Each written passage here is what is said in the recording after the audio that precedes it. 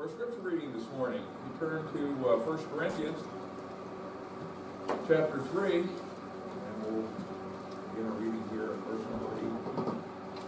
So 1 Corinthians chapter 3, verses 18 through 23. Paul's the writer here of this letter to the church of Corinth, and he says this: "Let no man deceive himself. If any man among you seemeth to be wise in this world, let him become a fool, that he may be wise. For the wisdom of this world is foolishness with God. For it is written, He taketh the wise in their own craftiness. And again, the Lord knoweth the thoughts of the wise, that they are vain. Therefore let no man glory in men, for all things are yours. Whether Paul, or Apollos, or Cephas, or the world, or life, or death, or things present, or things to come, are all yours. And ye are Christ, and Christ is God's." All right, at this time, our young people are dismissed for their time downstairs with Miss Randy and Connie. And we'll ask Brother Jeff Black to come up and present to us what God has laid on his heart for us this Sunday morning.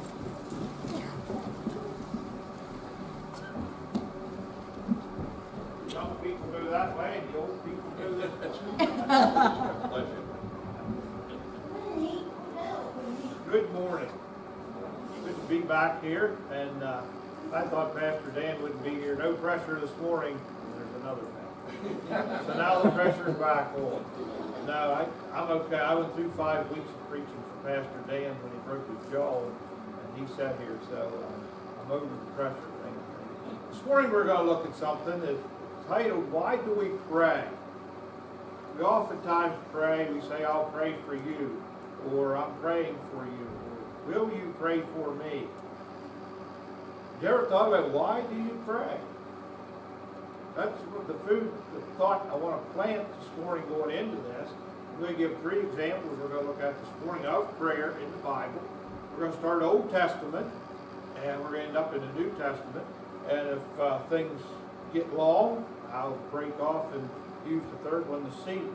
But I'm thinking we'll be able to get all this squeezed in. Our text verses this morning are coming from James chapter 5, verses 16 through 18. We're not going to spend a lot of time with those. They're basically the reference verses that I started with, just for the message. James chapter 5, and verses 16 through 18. It says, "Confess your faults one to another, and pray one for another, that ye may be healed. The effectual fervent prayer of a righteous man availeth much. Elias was a man subject to like passions as we are, and he prayed earnestly that it might not rain. And it rained not on the earth by the space of 3 years and 6 months.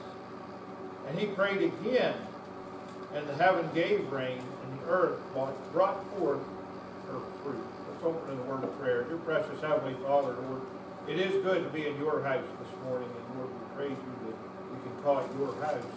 And help us to remember that the church is made up of the people. What the people can do as a church is pray.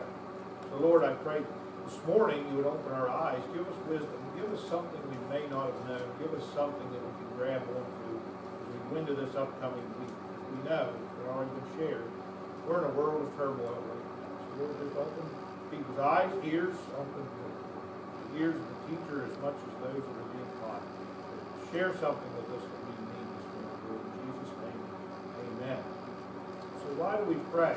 Notice here it says the effectual fervent prayer. I think that's where sometimes prayer gets lost, because mostly people say they'll pray for you. It's used in rather a loose, per se, flippant way. I've known atheists that don't even have any idea about salvation, and they'll say, "You're in my thoughts and prayers." They don't even know what they're saying. Well, why do we pray? Because one, we have faith that God can and God will. We know that our God, the one and only true God, we're going to look at that this morning, can. He can bring hope to the hopeless, which we see a lot of that in this world today. He can bring power to the weak, healing when nothing else can, give wisdom to answer in any situation. Where do you go first when you get into a situation? Do you go to God in prayer, or do you go to the world? We're going to look at that a little bit this morning. He can provide our every need. Not every want, but He can provide every need. He gives rest to the weary. Probably my favorite that I have mixed in here in the middle. Our God is a chain breaker. If you have something that's just wrapped around you, but every day it just drags you down like an anchor, God can break that chain. Our God can save whosoever will come in faith, believing and ask. We pray to the God that has that power to forgive even the vilest offender. And our God will make us a light in a dark world. Boy, do we live in a world today that needs light. Wow. I don't even watch the news anymore. Quite honestly, I don't have to watch the news anymore because I hear it from everybody. You see what they did here. You see what happened here. How can they do that? It goes on and on and on. So I don't even watch the news anymore. I trust God.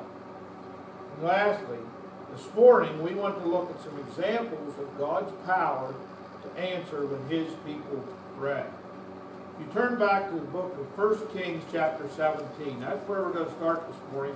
We're going to look at the example of Elijah. And we can go all through the Old Testament. We can go all through our Bible. Quite frankly, that we see examples of prayer. We see examples of men that prayed fervently. We see examples of men that prayed knowing that God could. And they knew God would. That's why they went to prayer to God. We're going to look at the example of Elijah. We're going to start in the book of 1 Kings chapter 17, verses 17 through 22. We're going to lead up to the final, which is most people familiar with, when the prophets of Baal and the prophets and Elijah went with the sacrifice. That's where we end up. We're going to start out, first of all, the 1 Kings chapter 17, verses 17 through 22. And this was another major time that Elijah went to the Lord in prayer. It says, "It came to pass after these things that the son of the woman, the mistress of the house, fell sick. And his sickness was so sore that there was no breath left in him." So backing up a little bit, Elijah was instructed by God to go into this city, and he would find this widow lady that would provide for him while he was there. He went, and she had barely enough food to make one more meal, and her son was going to die. But he said, "You prepare for me first, and the oil will not dry up. The flour will not wither away, because I'm here, I'm the man of God." So that's the woman in faith did that. And now here we see in verse 17, her son has fell sick, and we see that it was so sore that there was no breath left in him. Her son has now actually died. Her reaction in verse 18, "And she said unto Elijah, What have I to do with thee? O thou man of God, art thou come unto me to call my sin to remembrance and to slay my son?" So right away she's blaming Elijah for bringing the wrath of God upon her. "And he said unto her, Give me thy son. And he took him out of her bosom, carried him up into a loft where he abode, and laid him upon his own bed.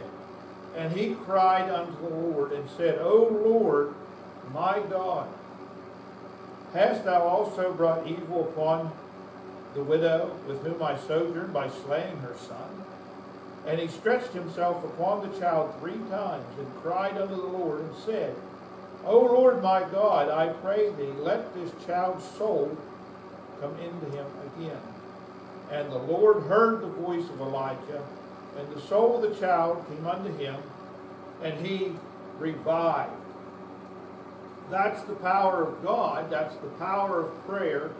But that's the power of a godly example. Now this woman, if she didn't have any idea about God before, she now knows through Elijah's answered prayer that God is real.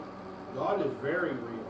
And she sees Elijah as the man of God. Notice in verse 18, she already recognized that. She said, "What have I to do with thee, O thou man of God?"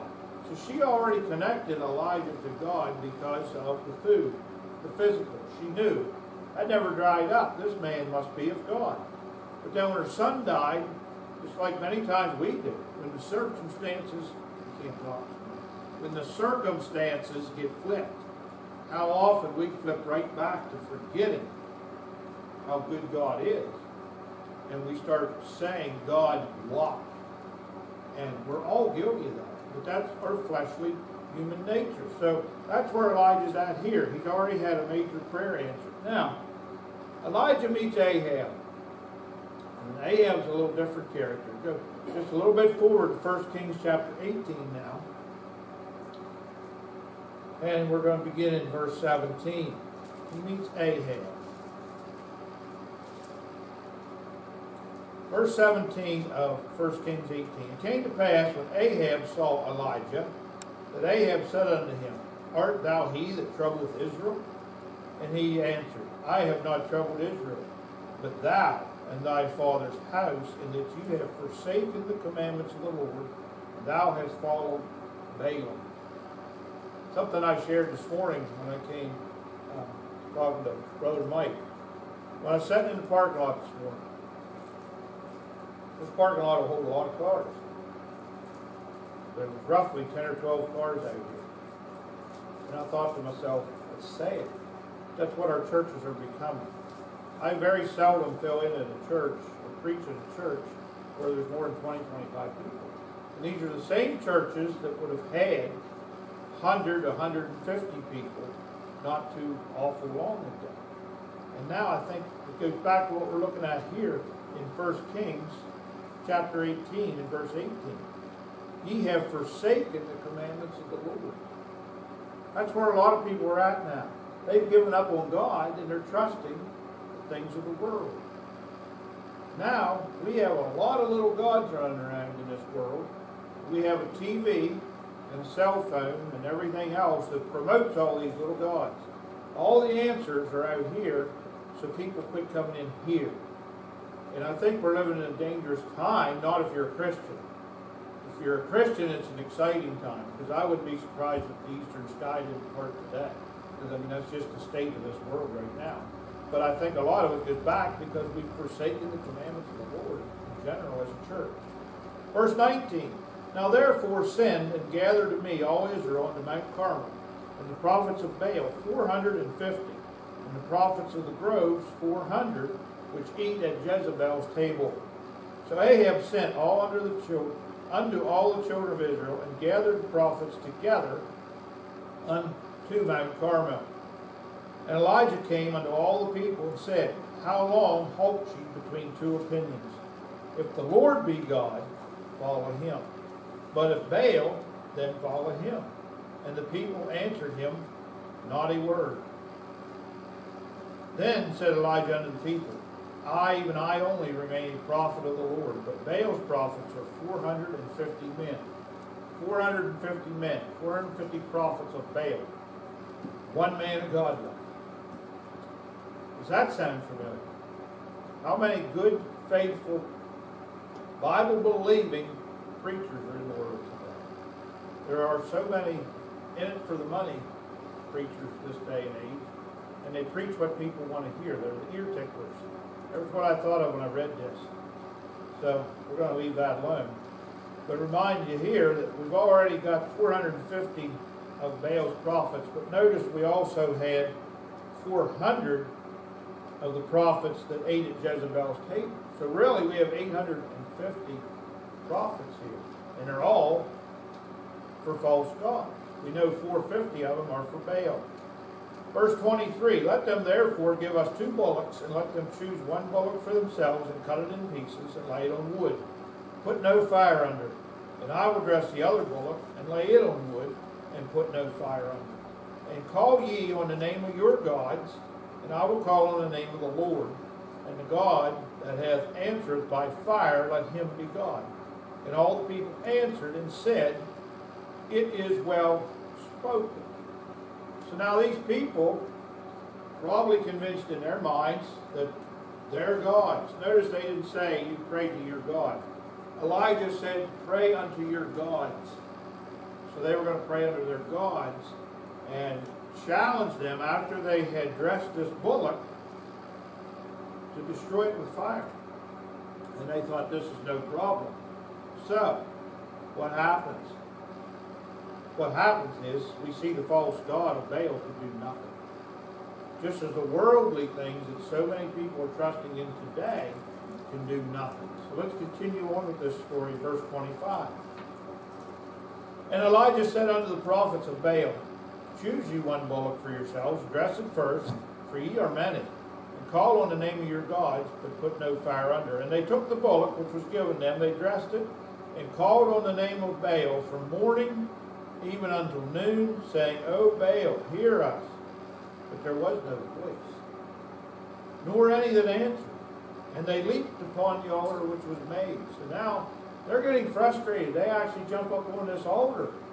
They're dancing around. They're begging, "Oh Baal, come on, destroy this thing." And it came to pass at noon that Elijah mocked them and said, "Cry aloud, for he is a god. Either he's talking, or he's pursuing, or he's in a journey, or peradventure, or perhaps he sleepeth. It must be awaked." And they cried aloud and cut themselves after their manner with knives and lances till the blood gushed out upon them. I thought of something when I thought of that too. How much we see this day and age of people hurting themselves. They're cutting themselves. They're doing terrible, abusive things to their bodies, trying to find something. We have a searching world right now. And it's getting worse. I've done fire and EMS for 25 years. And I can assure you what's happening today in this world is far worse than it was 25 years ago. And it's a lot of it is people searching. It's sad. Because oftentimes we have what they need. But how often do we pass those people by saying, "Boy, stay away from them. I don't want any parts of that." But God sends us to whosoever. Think of the maniac at the maniac. Can't get that word actually. Think about the maniac. Nobody wanted to go near that.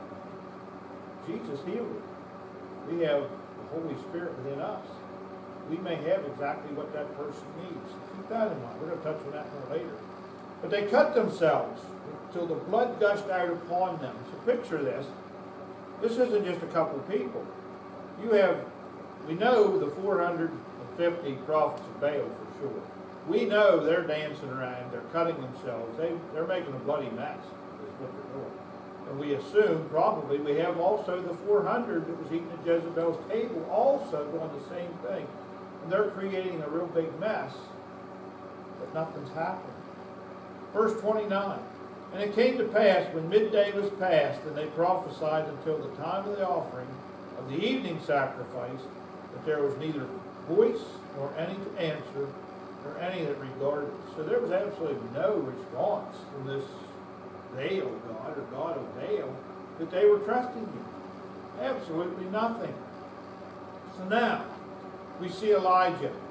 He creates an impossible situation because he wants to prove the power of his God. And he's going to put this to rest once and for all. Our God, keep that in mind. I keep saying Elijah and his God. That's our God. It's the same God. That's why the Old Testament's here for our teaching. This stuff we read, oftentimes people pass it off as stories. This is history. These things happen. This is the same God that we're serving today. We're going to see how God overcame the impossible. But what did it take? It took Elijah calling upon him. So let's get on with this. Verses 30 through 41. And Elijah said unto all the people, Come near unto me. And all the people came near unto him. And he repaired the altar of the Lord that was broken down. He took 12 stones, according to the number of the tribes of the sons of Jacob, unto whom the word of the Lord came, saying, Israel shall be thy name. And with the stones he built an altar in the name of the Lord, and he made a trench about the altar, as great as it contained 2 measures of seed. He put the wood in order, and cut the bullock in pieces, and laid him on the wood, and said, Fill 4 barrels with water, pour it on the burnt sacrifice, and on the wood. Have you ever tried to start a fire when the wood's wet? When it's cold? Yeah. Water is not a friend of fire. So, we have water now, we have wet wood, we have a dressed bullock, which isn't readily going to burn, so it gets better. 34. He said, do it the second time, and they did it the second time. And he said, do it the third time. They did it the third time. So now we're up to 12 barrels of water, The water ran about the altar and filled the trench also with water. So now these guys, if they're still have consciousness, you have all these prophets of Baal, and they're looking at this saying, what's this guy doing? They're probably laughing if they're able.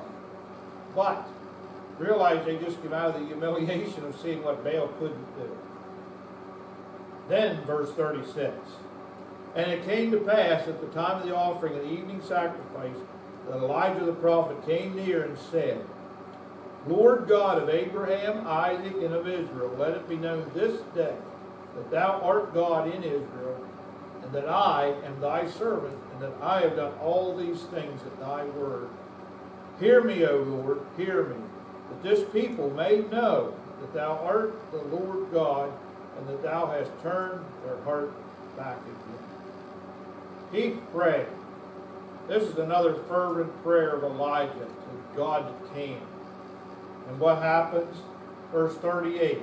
Then the fire of the Lord fell and consumed the burnt sacrifice, and the wood, and the stones, and the dust, and licked up the water that was in the trench. And when all the people saw it, they fell on their faces, and they said, The Lord, He is the God. The Lord, He is the God. Capital G, the God. The one and only God. No Baal. No, how many ever gods these gentlemen were praying to? No more. Just like today, you have one true God. No matter how twisted and deformed this world wants us to think, there's still one God. And that God has that power. Let's go on to see what happens. I had originally going to stop there, but I continued on.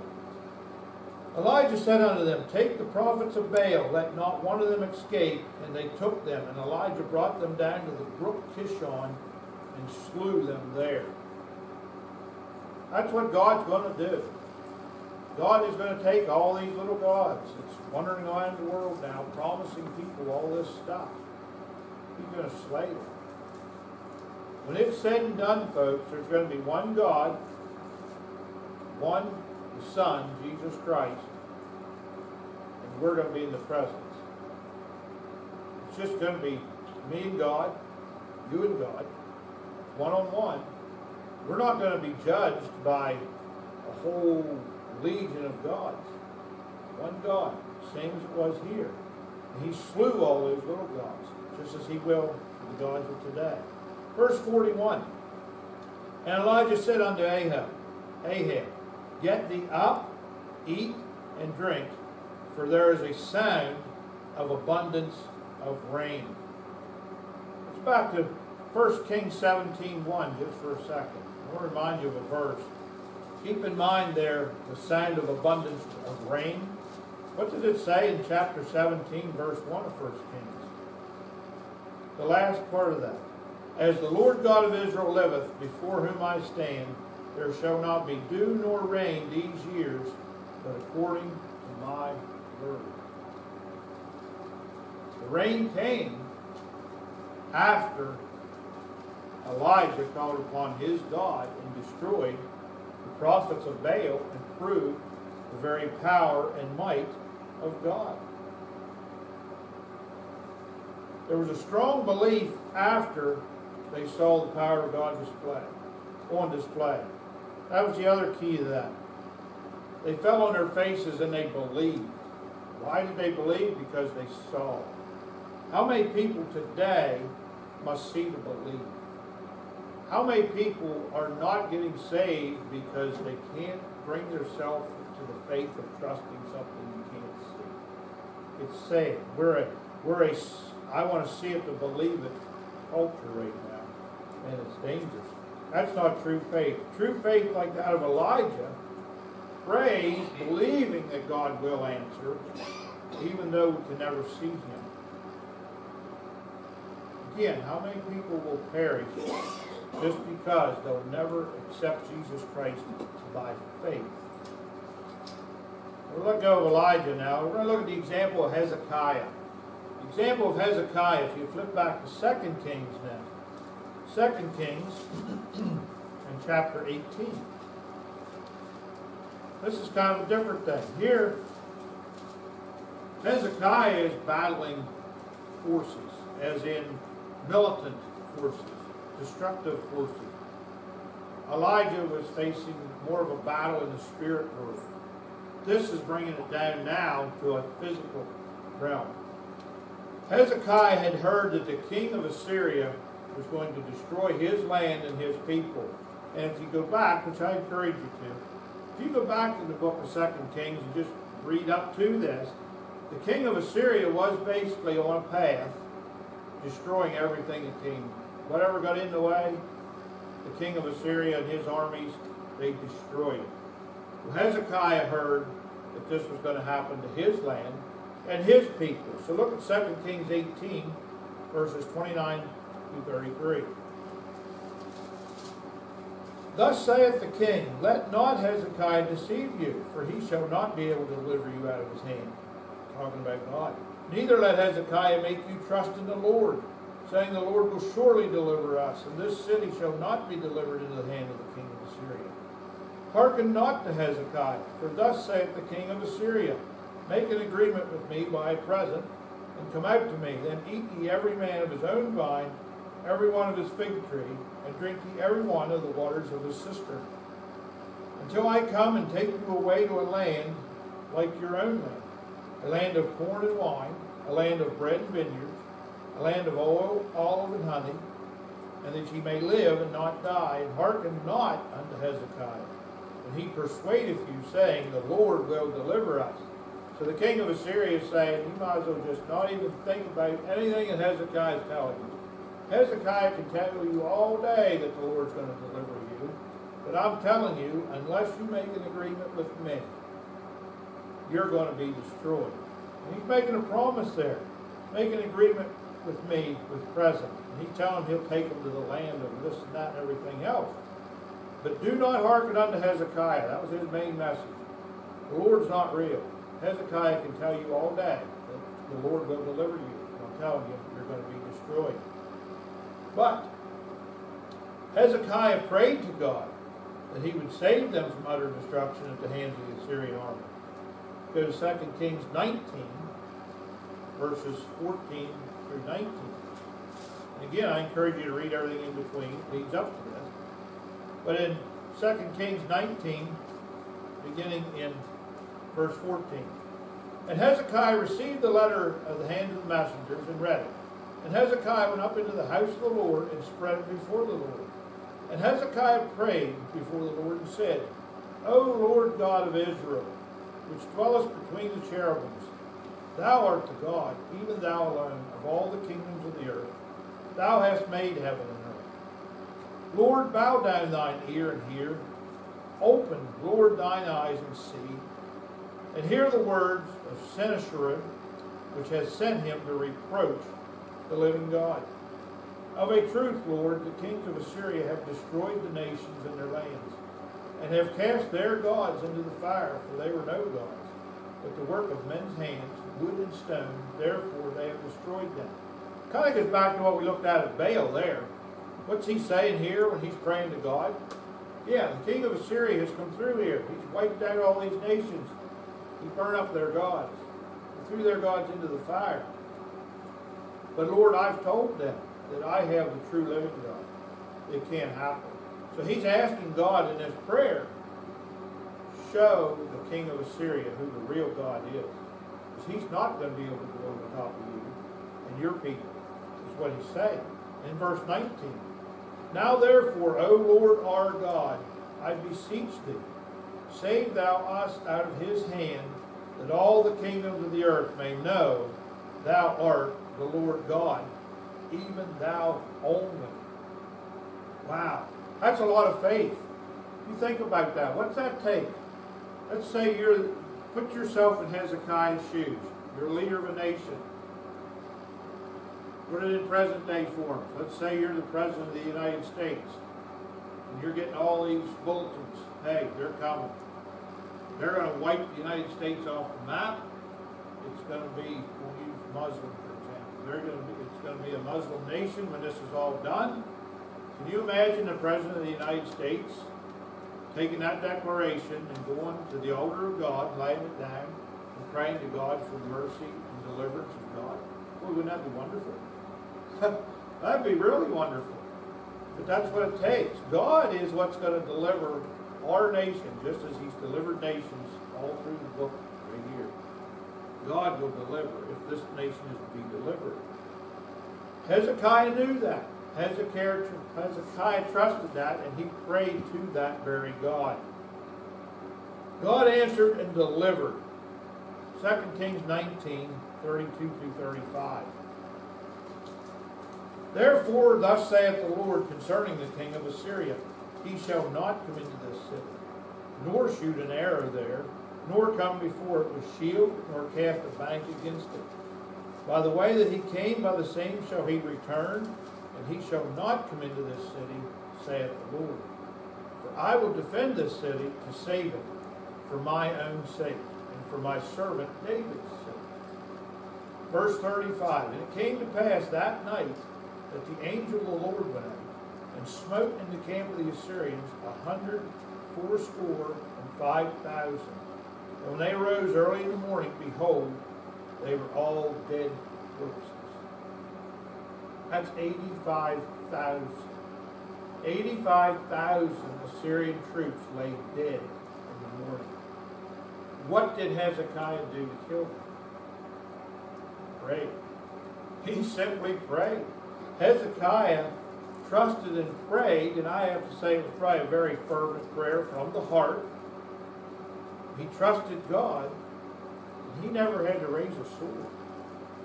God delivered, and Hezekiah and his people never had to even raise a sword against the army of Assyria. That's what we have to hold on to. We have to hold out hope that God's going to save us, because we can't. And I asked the question this morning, I think to a group that's probably kind of where I'm at, but if there was a larger group here, we'd probably get mixed answers. Are we still holding out that this world has the answers? Are we still holding out that our government has the answers? Are we still holding out that our stuff will save us and bring us hope and joy?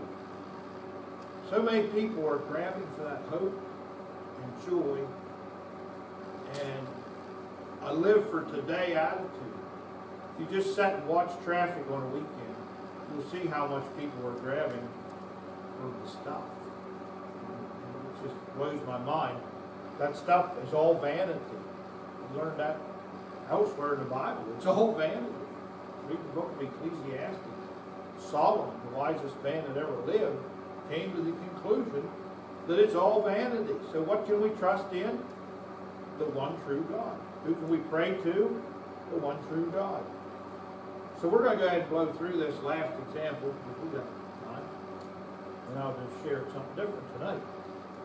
The last one is probably the biggest miracle in my eyes because it affects me. The third example I have of the power of prayer to a God that can is salvation. I prayed to the God that could. I didn't get saved until I was 32 years old. I think I shared that here before. And up till I was 32 years old, I was running the ways of the world.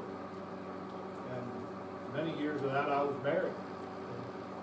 And I was a father. I wasn't a very good fatherly example at that point in time. But I prayed when I was 32 years old to the powerful God that came, the only one that came. We are, as Christians, probably one of the biggest examples of God's power in prayer. And the reason I say that, yes, these blow your mind. When you think about what God did in these Old Testament times, it blows your mind.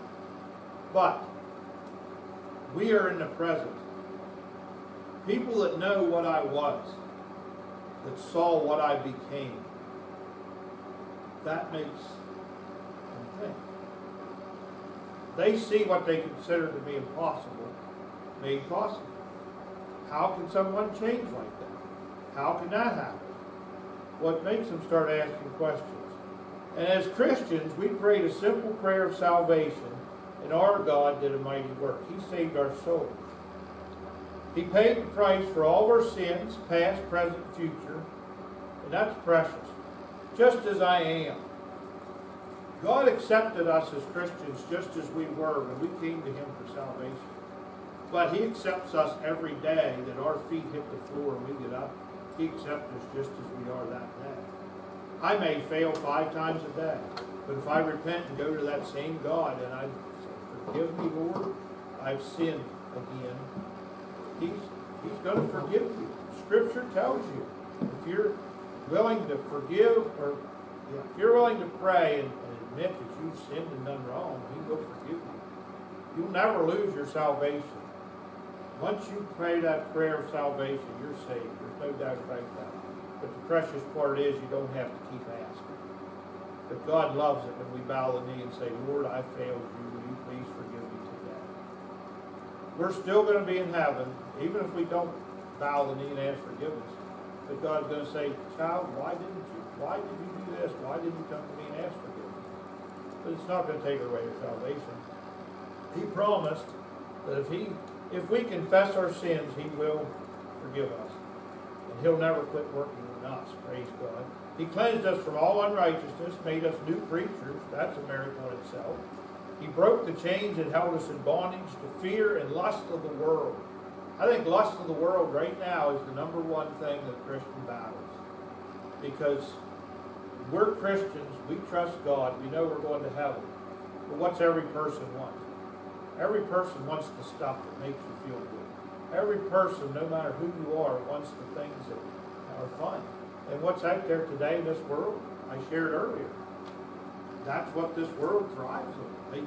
You got to have this. Yeah, this works, but boy, you need this. Yeah, I realize you got this last year, but boy, this one's way better. And they've drawn people into that. And it's terrible. But He takes those chains away. If we trust Him, He will provide our needs. And we have need of nothing else. Just content. Be content in God. He moved into our hearts and dwells there forever as the Holy Spirit. A lot of people refer to the Holy Spirit as an it. The Holy Spirit is not an it. The Holy Spirit is a He. He lives in me. That's part of the Trinity. God the Father, God the Son, God the Holy Spirit. He lives within us. So keep that in mind and cling to that. He became a friend that's closer than a brother. You ever needed a friend that you thought was a friend and that friend disappeared? The world calls them fair-weathered friends. When I was 32 years old, I found out how many fair-weathered friends I had, because when I got saved and I didn't want to do the good old boy things anymore, I found a whole new pool of friends. But you know what? This new pool of friends are friends. They weren't so much friends. He promised He will never leave us nor forsake us. And for some of us, the journey we travel in life, we need that. We need that person that we know will never leave us, forsake us. He guides our footsteps through the forest and through the storms. If I ask for a raise of hands right now, people that's going through a storm, having issues, I guarantee you at least 50% of the hands will go up. But you know what's precious about the Holy Spirit and God? We can be in the middle of the forest and we have no idea what's on the other side. But God does. And if we pray and we trust God to give us the next step, we will pop out the other side of the forest and we're going to see the sun again. We're going to be so happy that we just waited. Because I'm not a patient person. That's one of my downfalls. I run ahead of God.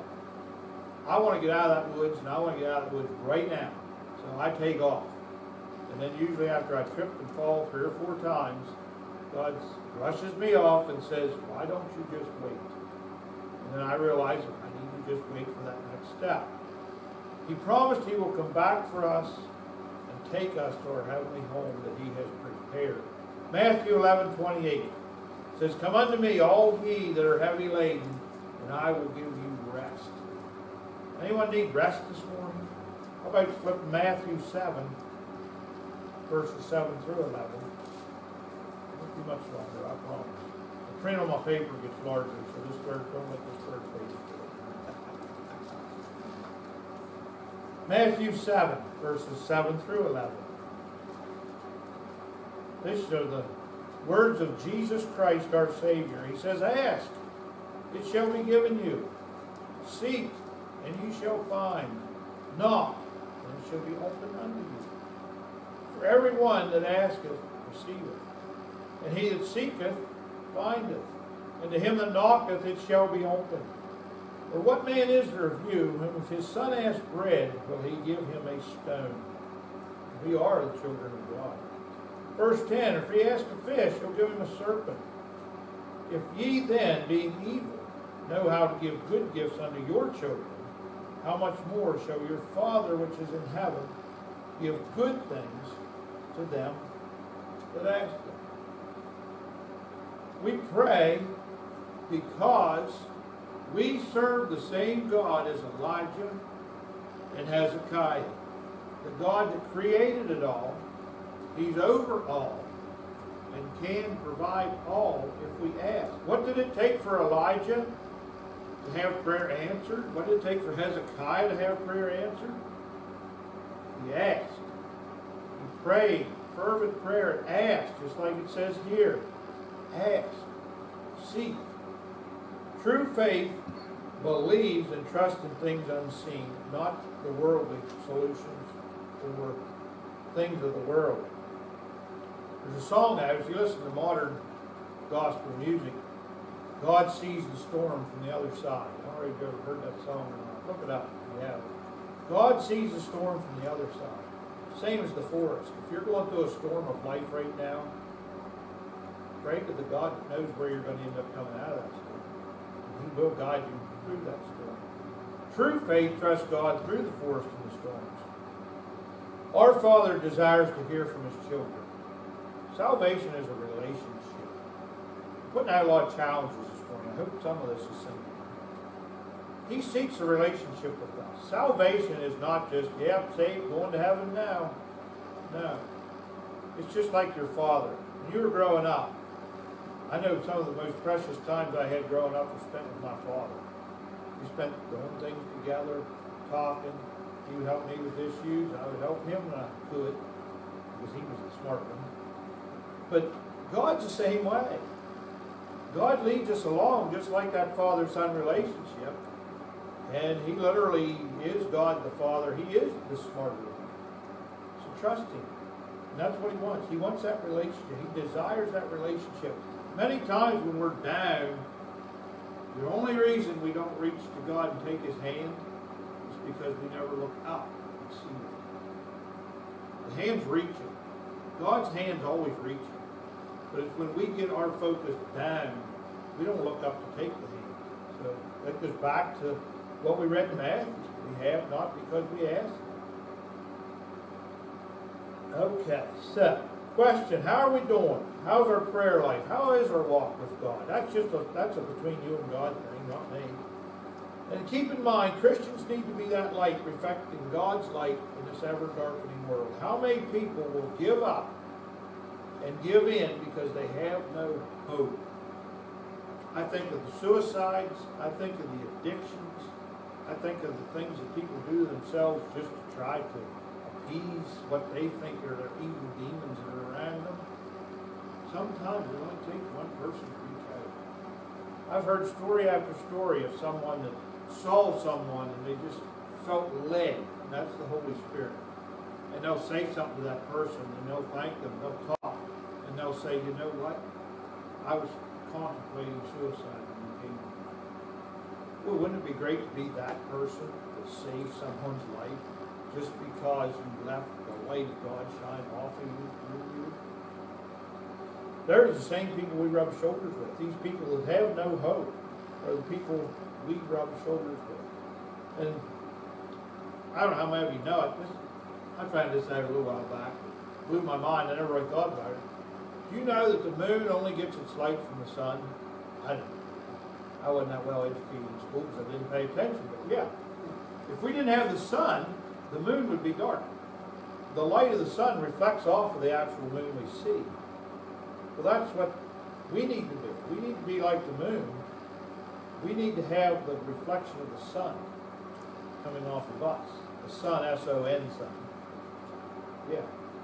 It should reflect off of us. So what do people see? They see a light. Because we're in a dark world. At nighttime, it's dark. People see the moon.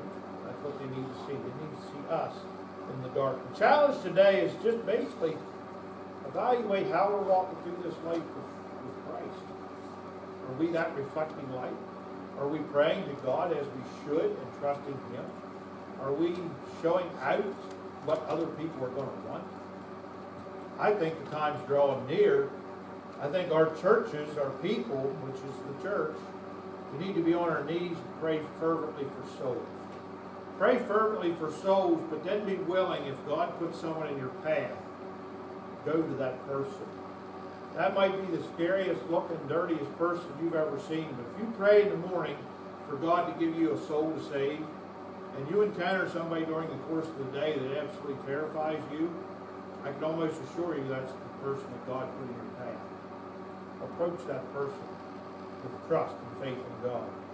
And lastly, our churches, people, need to bow the knee and pray fervently for revival. Pray that once again we'd see our churches full. We would see pastors in the pulpit preaching the true Word of God. Not preaching what doesn't hurt your toes. Not preaching this section of the Bible because, well, we have so-and-so in our church and they deal with this, so I don't want to hurt their feelings, so we're going to skip this portion of Scripture. Pray for the day that we get pastors in the pulpit that preach the truth of God, unapologetically and true. We need revival in this country. I'm going to close with two verses. One we started with, James 5:16. James 5:16. I'm going to turn there again. And if you still have that, great. The second place we're going to be is in 2 Chronicles. James 5:16. Confess your faults one to another and pray for one another. That's the brotherhood. If you have a Christian brother and sister, you have someone you can trust. Get help. If you're struggling with something, find a Christian brother or sister that you can confide in and trust. That's where our unity is. It's within our brotherhood, sisterhood. Pray one for another, that you may be healed. The effectual, fervent prayer of a righteous man availeth much. Our pastor challenged us a month or so ago, and this was more difficult than I thought. This will tell you how your prayer life's going. He challenged us every day to take 10 minutes of uninterrupted prayer. 10 minutes and spend just in prayer. Turn your cell phone off, turn everything off, 10 minutes in prayer. And I'll tell you what, when you try to do that, you don't realize how little time you spend in prayer. Because usually my prayer would probably be a 2 or 3 minute prayer and out the door. And it made me conscious of just how little time I spend in prayer. So think about that challenge. 10 minutes a day, uninterrupted prayer. And lastly, 2 Chronicles 7:14. For some of you already know what this verse is. 2 Chronicles 7:14. This needs prayed over our nation. Because statistics show that the United States is a Christian nation. It shows that we're a Christian nation. So if we're a Christian nation, then I don't know how we got in the shape we're in, unless it's because people do not obey 2 Chronicles 7:14. 2 Chronicles 14 says, if my people, that's Christians, folks, if my people, which are called by my name, shall humble themselves and pray, seek my face, and turn from their wicked ways, then will I hear from heaven, I will forgive their sin, and I will heal their land. Think about that. We're a Christian nation, but how are we doing for prayer? I think there's a lot of Christians that are getting drawn. So just pray for our churches in general, but pray for our nation. We have an election coming up. Pray that people will vote the closest to the Bible they can. Just pray they separate, forget about Democrat and Republican. Scrape that right off the table. Get in your Bible and pray and seek to vote for the Christian person. If there's not a Christian person running, find the one that's closest to the biblical principles this country is founded in. And most of all, just pray and trust God. Let it go. Let go. Let God lead. He will not fail us, as we've seen this morning. Let's close in a word of prayer. Dear precious Heavenly Father, Lord, we thank you for this time that we can come together this morning. We thank you that we can come and do it in freedom. Lord, we hope to never, ever take that for granted. Lord, those who have given of their lives so that we may have these freedoms. Let us not neglect them. Lord, I do pray for the churches. I pray, Lord, that the churches would start to draw the people back. That people would realize that the time is drawing nigh. That, Lord, your time is coming closer and closer, and we know your scripture tells us as the time draws near, that years will grow nigh. There will be a falling away of the church. When you look at churches that went from 100 to 200 down to 20 to 25, 30, the churches are falling away. Lord, I feel we need to be prepared for the rapture, but Lord, at the same time, as long as our feet are still on your soil, we need to be faithfully praying and serving, drawing souls into your fold. Lord, help us. Help us, Lord, to be faithful, God-fearing Christians in this dark and dying world. Lord, help us in Jesus' name.